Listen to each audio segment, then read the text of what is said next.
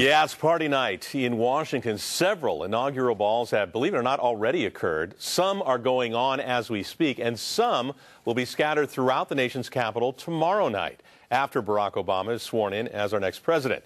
In tonight's Good Question, what to expect at those parties.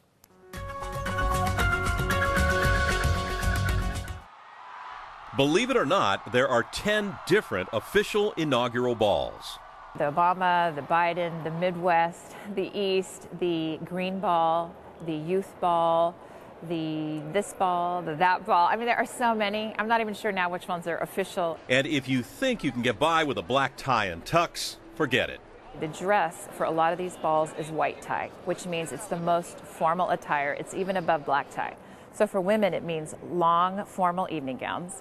And for men, it means a long tuxedo jacket with tails and a white bow tie. Lisa Grotts, a Bay Area etiquette expert, says the big one really isn't a ball at all. It's the luncheon at Statuary Hall, held immediately after the swearing in, and you can't get in.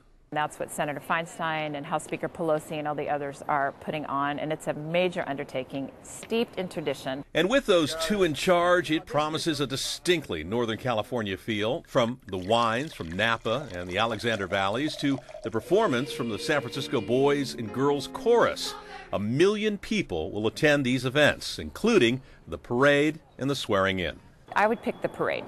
Get on the parade route. I would do the outside and see everybody pass by. How wonderful would that be? I mean, this is steeped in tradition, and what a great way to see it down Pennsylvania Avenue live. Send us your good question at cbs5.com.